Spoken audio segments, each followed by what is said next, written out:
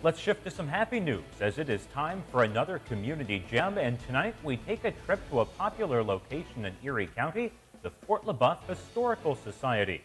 George Washington played a key role in the history of Waterford, and a statue sits in town outside the Eagle Hotel. It's about to get a facelift. Yeah, Mike Ruzzi has more tonight about that in this week's Community Gem. 100 years ago, Waterford residents honored Washington's visit from 1753 with a statue purchased for $13,000. Now that statue is in need of repair. We're in the process of planning a big rededication. Our plan is hopefully to re-landscape the park here to make it more welcoming to guests. It's not a Waterford story. It is a Western Pennsylvania story.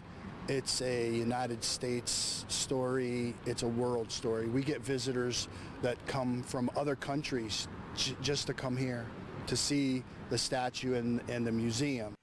Washington Park was constructed to honor the visit of George Washington to the French Fort LeBoeuf in 1945, and the statue was moved from its original site by the Pennsylvania Historical Commission.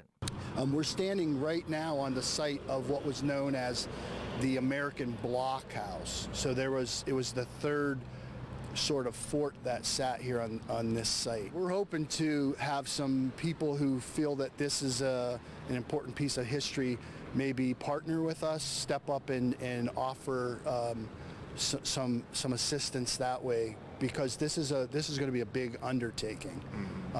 The event will be as big as it can, depending on what sort of support we get. Mike Ruzzi, Erie News Now.